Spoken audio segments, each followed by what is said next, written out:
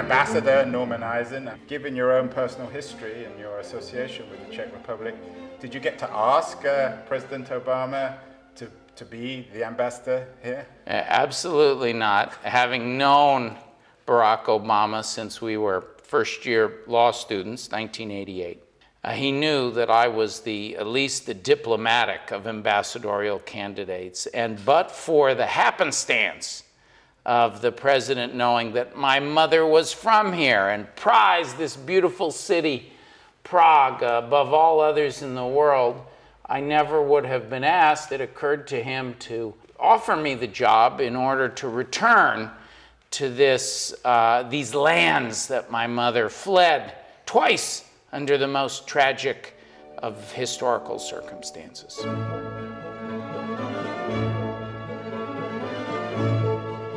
And you've just written a book called The Last Palace about your experience here and your mother's experience. Where is The Last Palace, Norman? As the crow flies, The Last Palace is due north, just on the other side of Prague Castle. But this scene that we're looking at, actually, this is one of the locations right outside the window here that I write about in The Last Palace. Is there something special in the history of modern democracy about the Czech Republic, about Prague, 68, 89?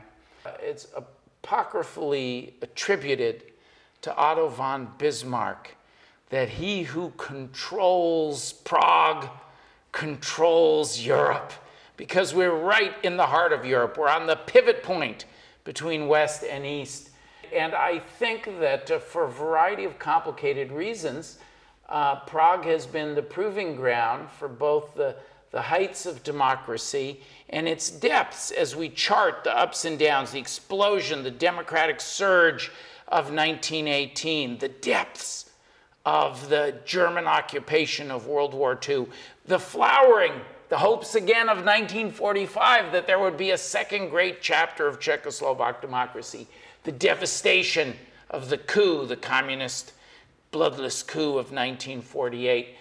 68, democracy flowers again, communism with a human face of Dubček, only to be crushed by another Soviet initiative, this time the Soviet bloc invasion. 89, as I was telling you, this is where the marchers on that fateful night when the Velvet Revolution began in November 1989, the marchers came down this street from Charles University, and just the other side of that beautiful building, the Czech National Theater, they gathered and were brutally massacred by the communist regime, an overreaction that led to the toppling of communism in just 10 days, the Sametova Revoluce, the Velvet Revolution. And then when I came back, I discovered that the whole drama was playing out again, with the Russian influence creeping up across Europe. And I write about that, the past 100 years, all those ups and downs in Europe for democracy, for the European and American alliance, then the Czech and American alliance in The Last Palace. Norman, or maybe I should call you Norm. As you wish. Norm Eisen, the former, you've done so many things, Norm, that I'm not going to include all of them, but US Ambassador to Czech Republic, 2011, 2014. Very well-known television pundit, and the author, The Last Palace, a book about Europe's turbulent century, written from the perspective of Prague and the history of democracy. Norm, why did you write The Last Palace? I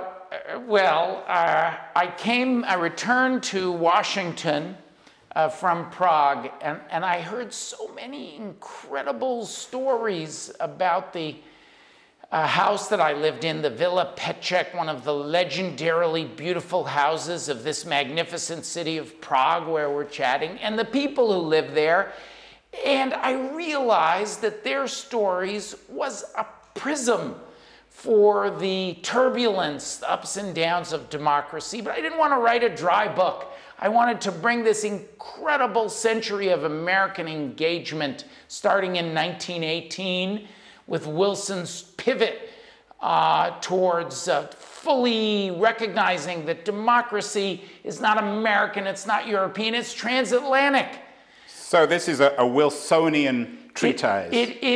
It follows through the lives and loves and heartbreak and the successes and the crushing losses of my 5 protagonists, 4 of whom preceded me in the house, and the 5th, my Czechoslovak mother, whose life paralleled all of these events.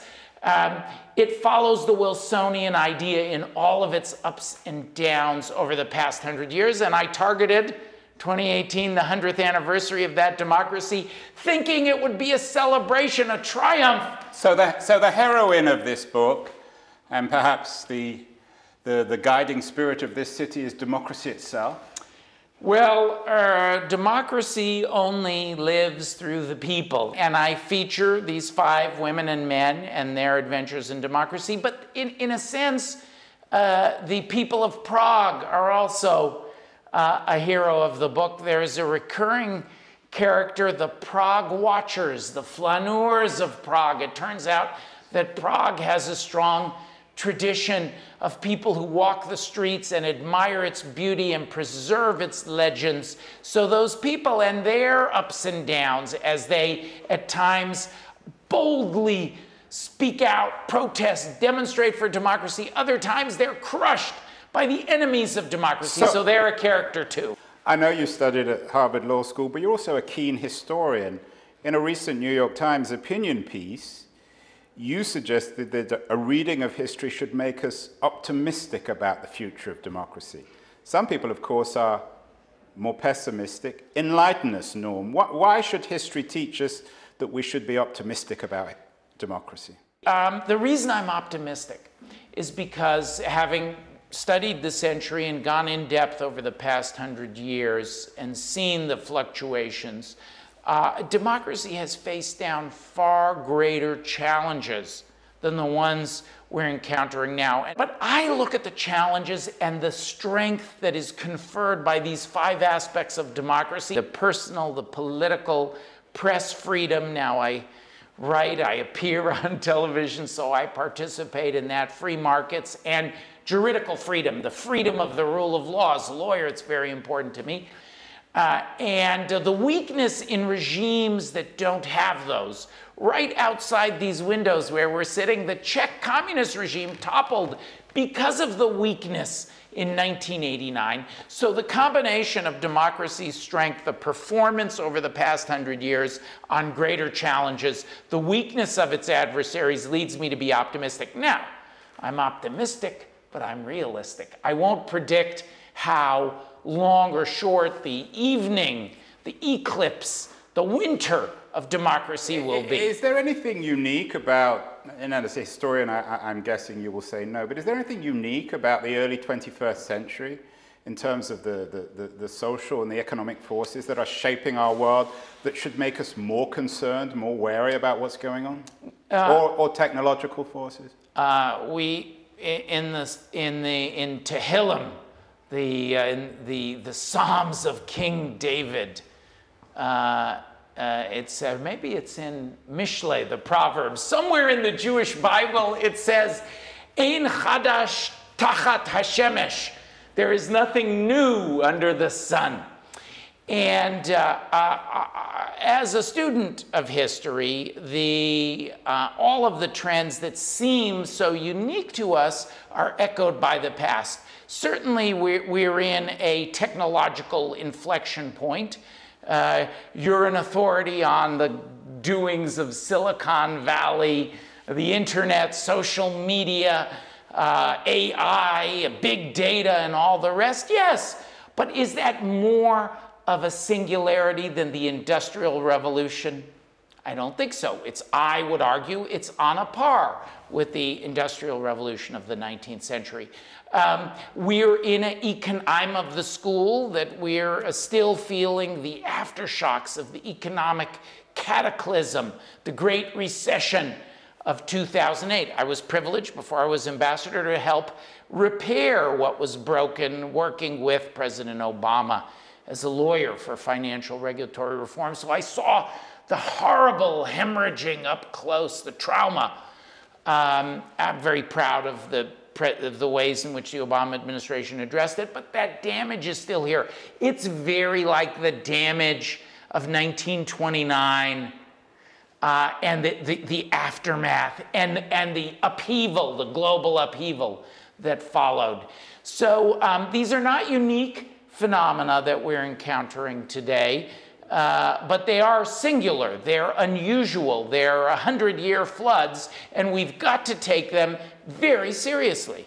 You were the head of the government ethics. I was the president's ethics czar. I was the president's advisor on ethics and on reform. I was his chief curious political term to be an ethics czar. Yes, my mother, who's Jewish, European Jewish Holocaust survivor, loved to say to people, it is the only time a czar has ever been good for the Jews. Was your mother a Democrat? Not a big D Democrat, but was there something about your mother that brought out your love of democracy and the way she raised you, perhaps as a survivor of the Holocaust? My mother was both a big and a small d Democrat. She was very fiercely attached to the Democratic Party, very liberal. My father was a little more dubious. My father was a businessman, and he was a good small d Democrat, but he didn't like those more intrusive programs. Do you have children, no? I do. I have one daughter. And what should parents do if they want to nurture children who respect democracy? Parents who want to nurture children who... Lovers of democracy like you. Parents who want to nurture children to not just respect democracy, but to love democracy, must tell them stories. That's part of the reason I wrote The Last Palace as I did, not as an abstract treatise, but as the story of 5 people and their journey through the democratic century. We liberal Democrats must have stories. We need powerful narratives. Liberal democracy is relatively new. It just dates from the 18th century in its current form. We're battling ideologies, some of them, that are the worst of millennia. So we need our own stories. So tell your children stories about democracy. Read to them from The Last Palace. They'll love it.